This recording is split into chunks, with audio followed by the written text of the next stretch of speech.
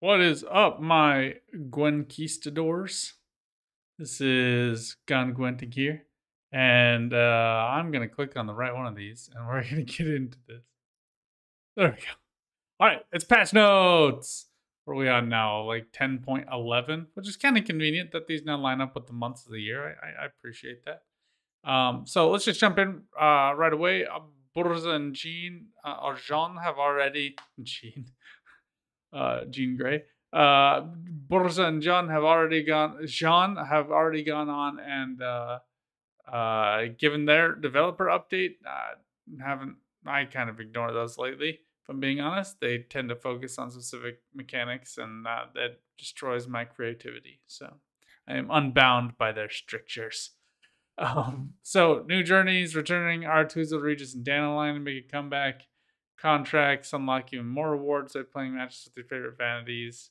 All this is just kind of restarted. So, all right, going further down the chain. So, Geralt Igni default power limit changed from 35 to 40. Initiative power changed from 20 to 25. So, just a little bit of a nerf there. Deploy melee, reset the power of all units on a row. Adrenaline 2, reset the power of all units on an allied row instead. Ooh.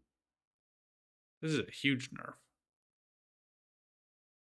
I don't love that Geralt is getting nerfed. I don't feel like Igni and Jurden were that much of an automatic inclusion as this treats them. And, like, shouldn't Geralt be one of the best cards in the game? Although, theoretically, Ciri should get more play than Geralt, I guess, just from, her powers. But, anyway. Tirnalia order ability spawn change to spawn and play Red Riders. Devotion also spawn frost on your opponent's melee melee and range throws equal D amounts lost during the last round transition.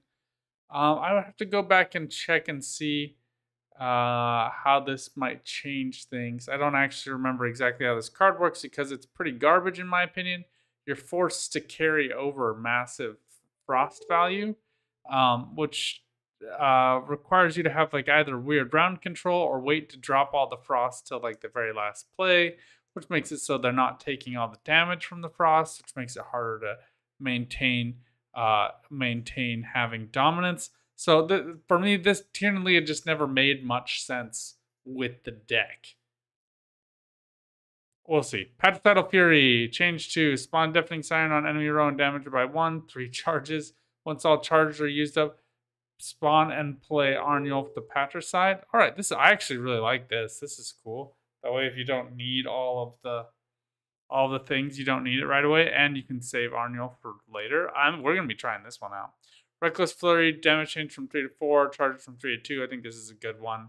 Being able to do 9 damage off of 3 procs was too much. 8 damage off of 2 procs makes a little bit more sense, and makes it a little less flexible. Arnulf, power change from 12 to 13.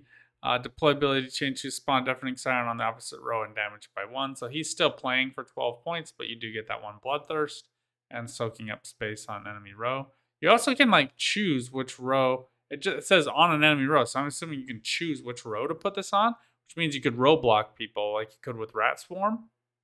That's pretty dope. The Patricidal Fury is gonna make a little bit of a comeback this season. I think I'm predicting it now. Solve power change from 11 to 12. Ability change to deploy melee summon a beast from your deck to the opposite row and infuse it with Death Wish. Then damage it by 1 for each damaged enemy unit, and gain immunity. Okay, so he doesn't have immunity. He has to get off deploy, so you can't get it off of Sigurd Rifas as easily, which makes sense. But you could off Fukusia. Although I think he is. I think that he is 11 provisions, so I don't think you can play him off Fukusia. So Sigurd Rifas just doesn't give him immunity, which is fine. Still good value. It is off deploy though, so you're bringing him back for the point value, not for he doesn't get the order ability anymore. Northern Realms, Kennet and Gar provision changed from 9 to 7. This is a good change. They were garbage. Hunters provision changed from 5 to 6 and Scouts from 4 to 5. Honestly, that makes sense. They were pretty broken.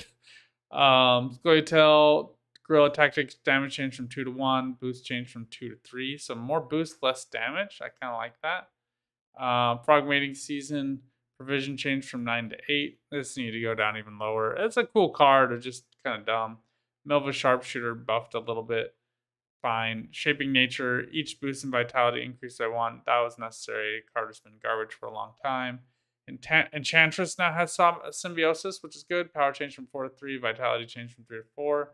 And armor change from 3 to 4. So more of a tech card here with a little lower value. Making it harder for her to stick. I like that. Pond Keeper changed from 5 to 4. These won't make this deck playable, but nice changes. Nilfgaard Imprisonment changed from 15 to 14. Sure. Milton to Perek Perun. Boost change from 4 to 3. Trehorn. Power change from 3 to 5. Provision change from 6 to 8. Alva Pikeman 3 to 4. Spotter 5 to 6. Changed ability. Lose all armor. I don't know why they didn't do this originally. This was stupid that it kept like massive armor and got huge boosts, so it made it super hard to do dominance.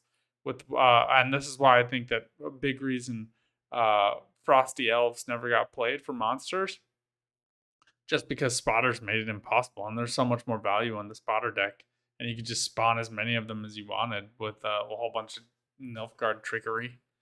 Syndicate, Sigurd and Mastermind changed from 12 to 13. Why would you do that? We didn't even get to play with the fecking deck last season. Just fix the deck first. This is a garbage patch. These are end game fixes. They did nothing. They changed nothing except for make some tweaks to the meta. This is trash. This is one of the worst patches they've done in a hot minute. And we're about to head into, keep in mind, good friends, we're about to head into January where CDPR says, I don't know, I forgot that holiday season was coming and we decided not to do anything. Ruh-roh! Put that in your pipe and smoke it. Save your game. If you want us to keep playing this, show us that you care. Let me know what you guys think in the comments down below. Until next time, good luck out there. And if you're not playing Gwent, play something else. Bye for now.